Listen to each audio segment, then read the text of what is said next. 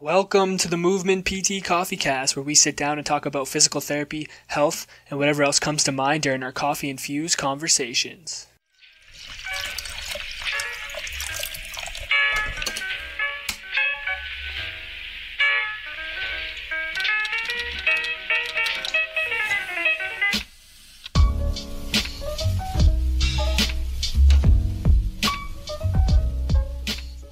What's going on, guys? Welcome back to the Movement PT Coffee Cast. My name's Dalton, and with me, as always, is my beautifully bearded friend, William. William, how are we doing today?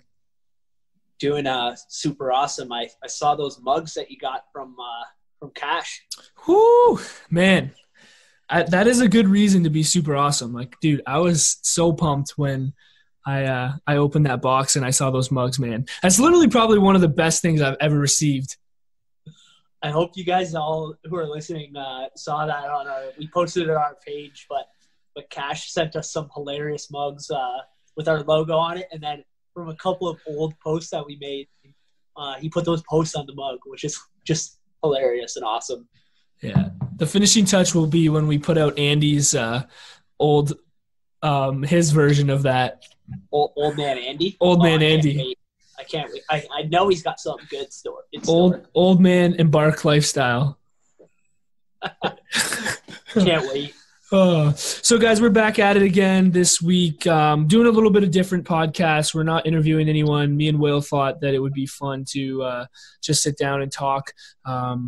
Will kind of had some thoughts on a topic that I thought was a good idea. So we're like, hey, why not record something, see what comes out of it. So we hope you guys enjoy it. Before we get started, though, guys, again, we just want to thank you for always supporting us on the podcast, going on iTunes, subscribing, leaving us reviews, sharing our episodes. That's a big thing that helps spread our voice, spread our podcast. So we just want to thank you for doing that. And if you haven't, go do it right now. All right, Will, what are we doing? What are we talking about? Well, so I think maybe we should preface it by just saying, I saw and I listened to actually the podcast with Greg Lehman as the new co-host of the NAF podcast with Adam Meakins, and they were talking about expose versus protect. I don't know if they call it something else, but it's essentially like, the idea that a lot of what we do as rehab professionals and physiotherapists is deciding, when to protect versus expose somebody to whatever it is, a painful movement, exercise, or just something in general, a movement. And I was kind of thinking about it, and we've had that kind of conversation before, about the challenges of when to decide whether to expose or protect somebody. And I was just thinking about it because I think it's something that we didn't really cover that well in school. I think in school we learned a lot about how to protect somebody from a movement. And I don't think we learned as much about how to expose.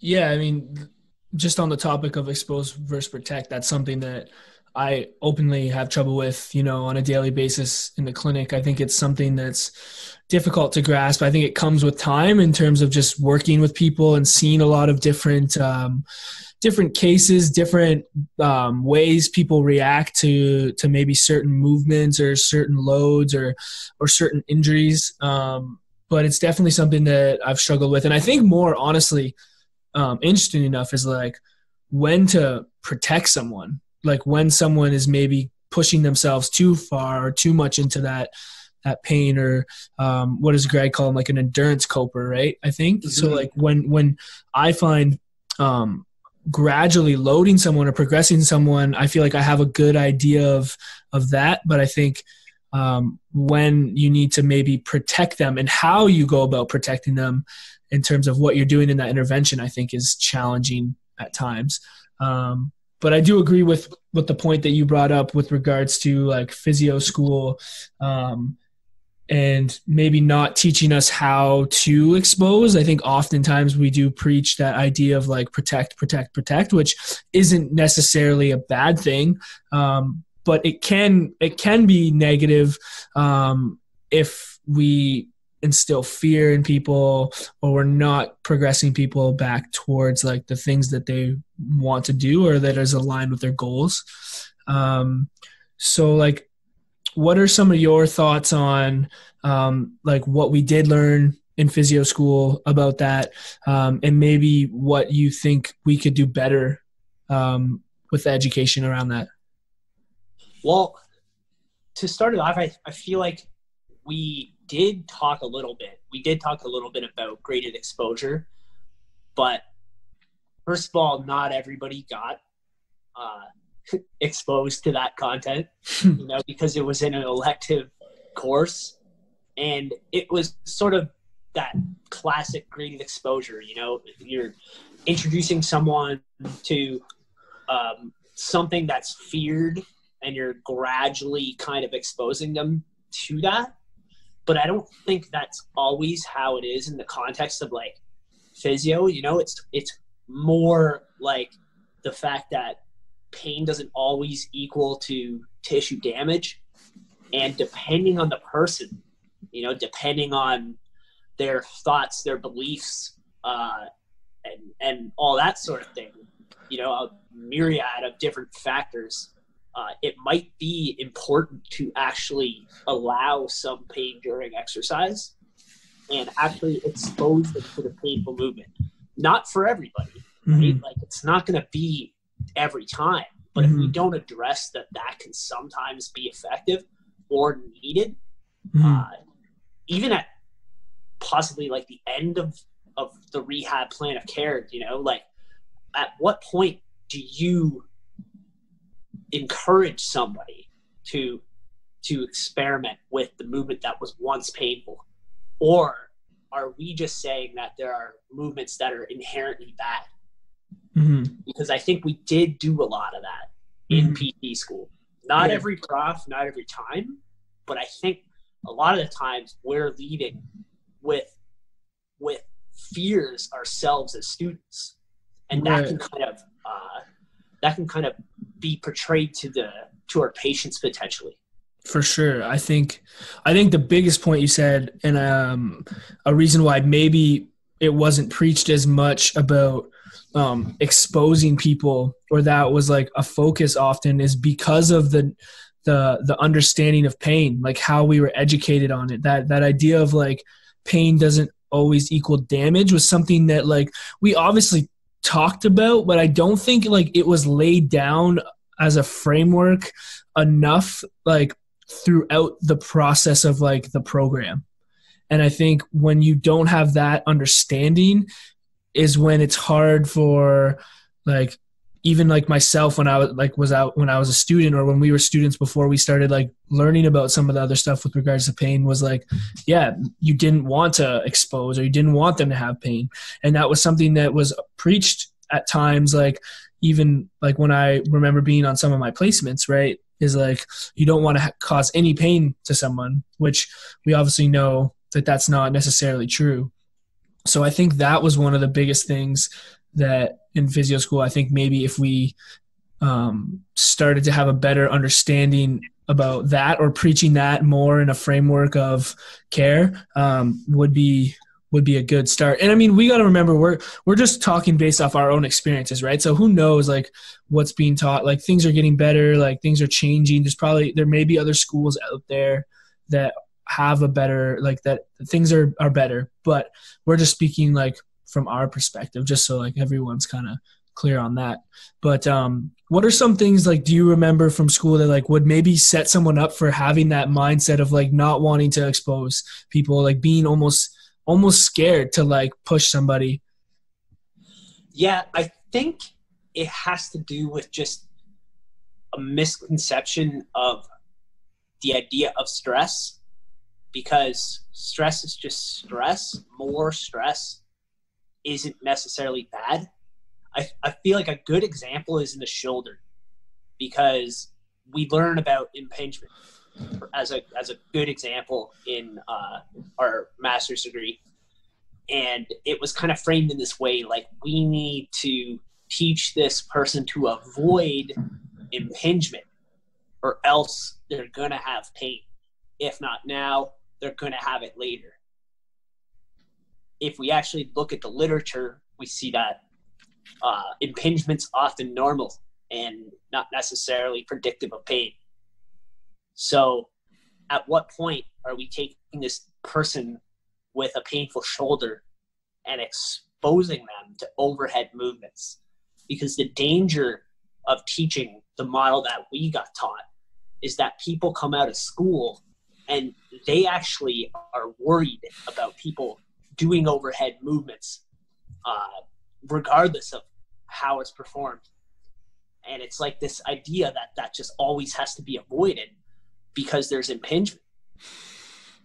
Yeah, I think that's a good point. And I can think back to school and remembering just like some comments that I heard about like why like we shouldn't shoulder press or we shouldn't overhead press or we shouldn't be loading people in that position. And like it's just like, man, it's just not good. Like it's just not good to have that mindset because it's not true, man. It's not true that it's not good to do that. And like you're instilling that in people that are coming to you, you know, for help. And like you can just see how that can go down that vicious cycle. So I do agree with you on that for sure.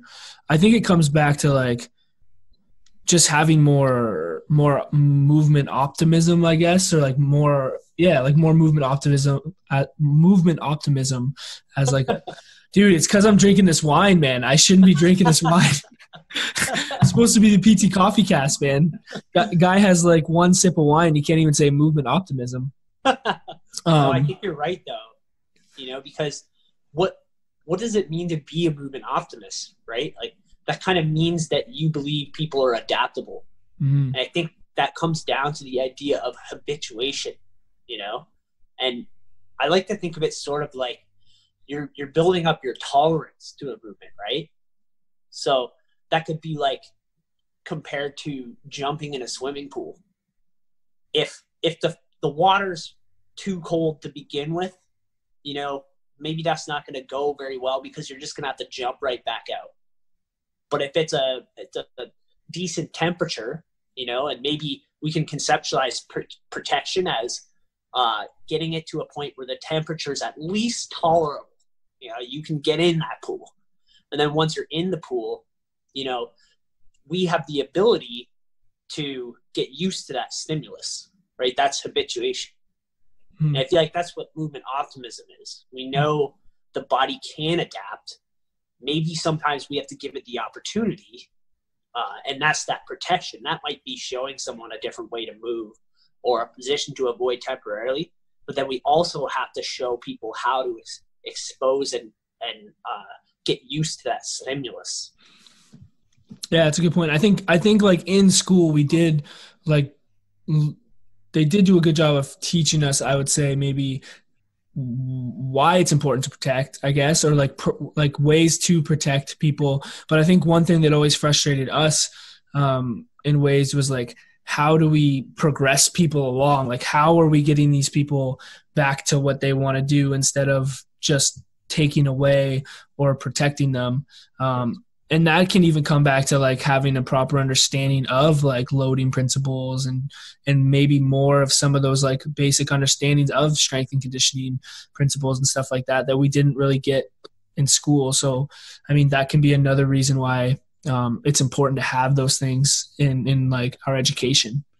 Yeah, because there's a lot to it, right? Like you mentioned some good points there about learning about strength and conditioning principles, but it's also like, what about just learning about teasing out different psychosocial factors and then deciding, is this person ready to expose?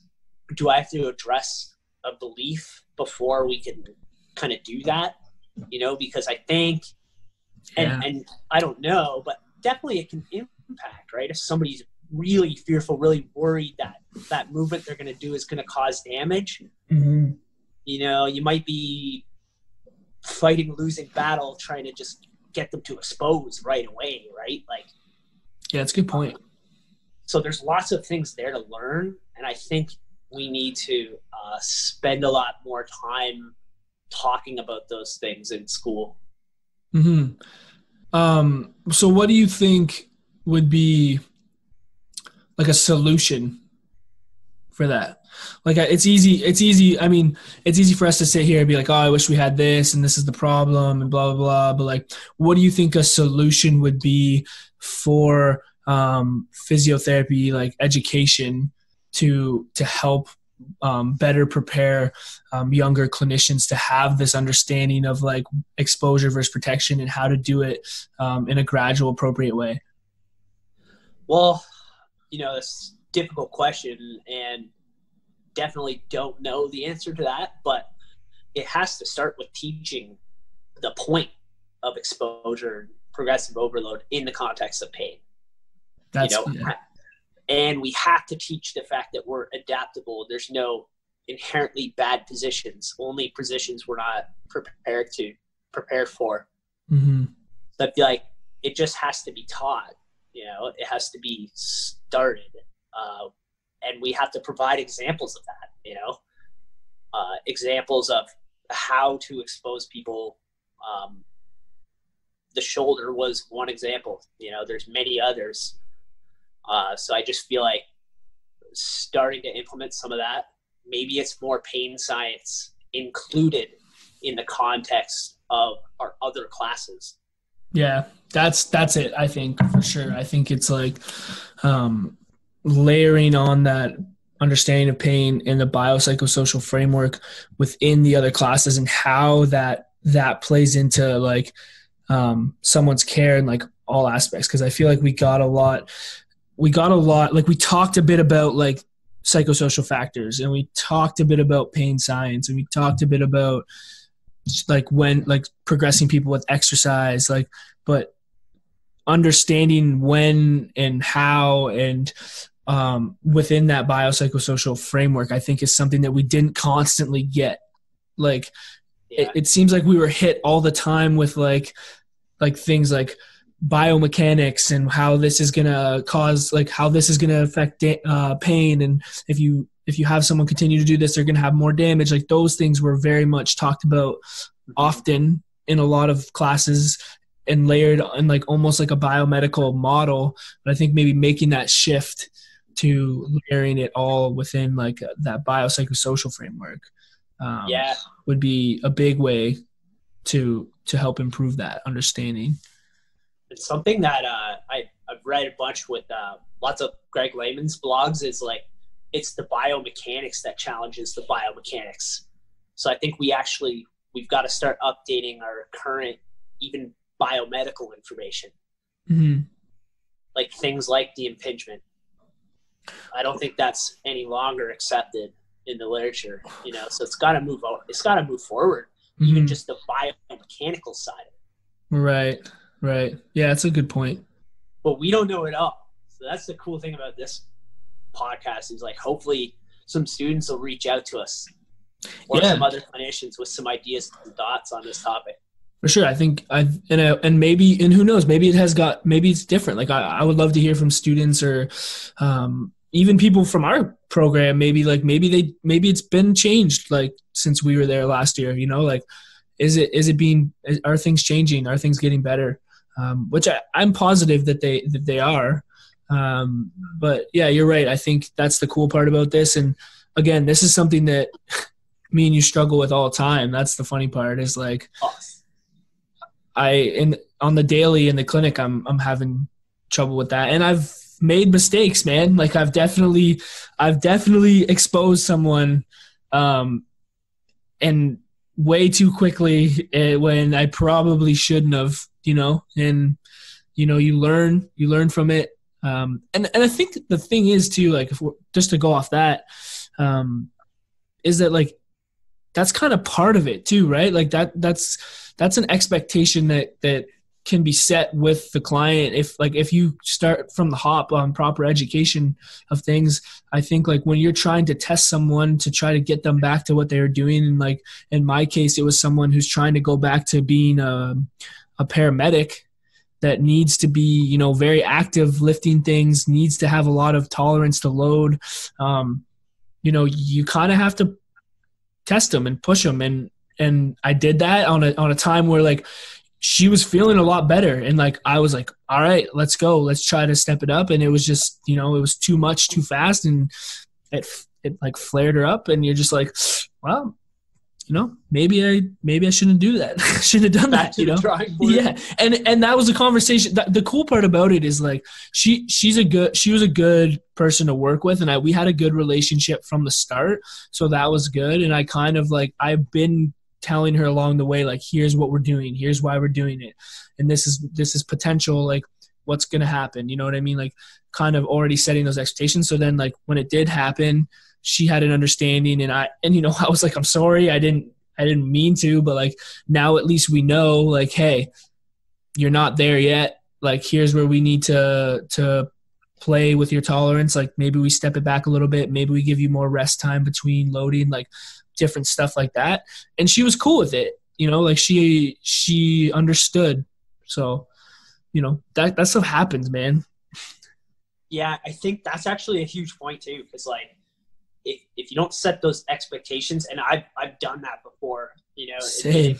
I've forgotten to kind of set expectation, because I don't know, sometimes you get excited and you're like, I just want to load, we like strength and conditioning, so we want to get this person loaded, and they come back and you're like,